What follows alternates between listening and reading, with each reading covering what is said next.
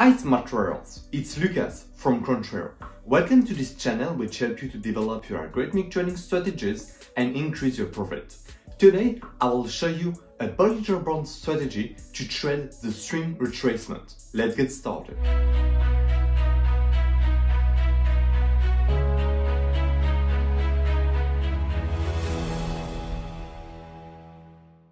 In this video, we'll study a Bollinger Bands strategy applied to the crypto market, which will allow us to have a return over drawdown ratio equal to 41.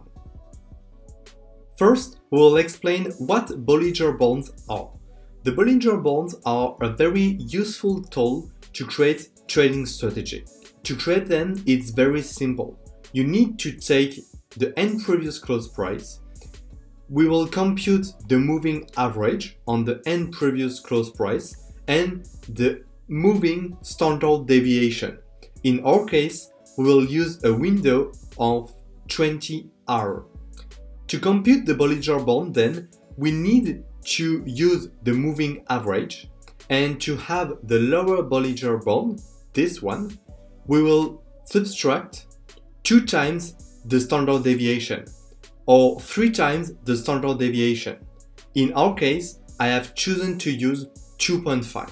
And to create the upper Bollinger Band is exactly the same thing. So it means that we take the moving average and we add 2.5 the standard deviation on the same period.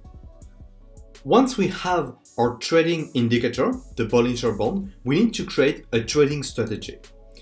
To create this trading strategy, I have chosen to use the Bollinger Band to trade the swing retracement. It means that when a candle will go away the Bollinger Band area, I will open a trade. For the long position, I want that the price falls below the lower Bollinger Band. And I want that this candle, opens into the Bollinger Bands area and close out the Bollinger Bands area. And then, if I have this, I will take a long position because I want to trade the swing retracement. And I have chosen to use a risk-reward ratio equal to 3.33 because I have chosen to take a stop loss equal to 0.5% and a take profit equal to 5%. For the sell position is exactly the same thing. I want that this candle begins in the Bollinger Bands area and ends outside the Bollinger Bands area. If I have this, I will take a sell position with the same stop loss and take profit. So a stop loss at 1.5% and a take profit at 5%. As we can see, the backtest of this strategy is really quite good because over the period we have a return of 600% because we have multiplied our capital by 5. And the maximum drawdown is around 13, so it means that we have a return over maximum drawdown ratio equal to 41, which is very, very high. It means that on this period, this strategy was very, very good. And we can check the monthly return of this strategy to see if the strategy was stable or not over the period. And as we can see, we have just 3 months with a big loss. And the other months are nearly all in green. It means that this strategy was stable over the period. And it's really a good thing because in my opinion, the best way to earn money in trading is the stability of the strategy because the first thing to do is to protect your capital, to allow him to grow safe and not to trade using a lot of risk and put your capital in danger.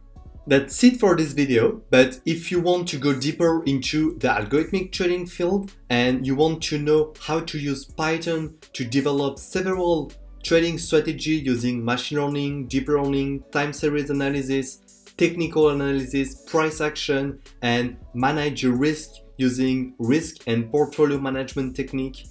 Put your strategy on live trading using MetaTrader 5. You can check my book, Python for Finance and Algorithmic Trading, with the link in the description. Now, let me give you some possible ways to increase the profitability of this strategy.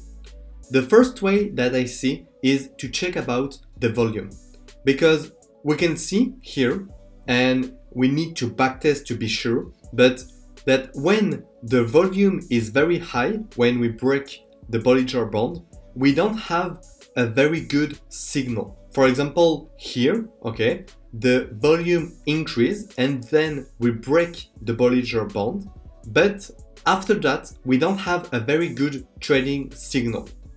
And here, the volume are relatively small, and then we break the Bollinger Band, but then the swing retracement is really better. Then we can use some machine learning technique, like in my book, to take the Bollinger Band as features of an artificial intelligence algorithm to predict if we need to take a long position or a sell position. If you like the video, don't hesitate to like and subscribe, it's very essential for my SEO.